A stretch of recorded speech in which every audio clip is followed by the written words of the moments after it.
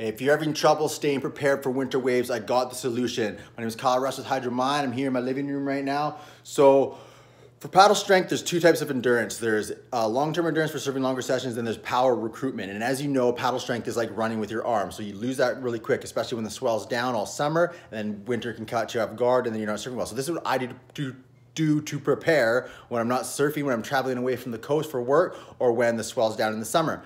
So I do high intensity interval training. Now science has shown that high intensity interval training, so doing really high intense cardio workouts in a short period of time, far outperforms doing hours of low intensity cardio workout. So getting better results in a shorter amount of time is pretty easy choice. Now for me, because we know paddle strength is upper body endurance, I would use the ropes.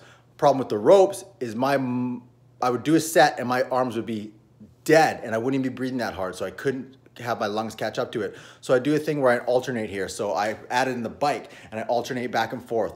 Now science has shown that the Tabata set is the best. That's named after a Japanese physiologist. So the ratio is 20 seconds of high intensity exercise, 10-second rest, 8 sets. So, and that's what I would do with the ropes. And after 8 sets, I'd be dead. I'd be smoked, my arms, but not my lungs so much. So I added in the bike. So I alternate back and forth. So I'm going upper body, lower body, lower body, while still taxing the breath every time.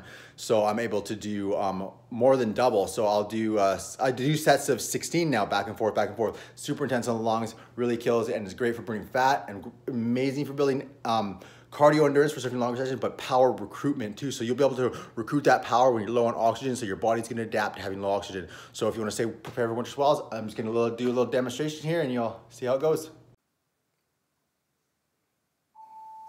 Now, normally I would do this stuff in the gym, but the heater went out and it's winter in Canada, so we're moving to the living room.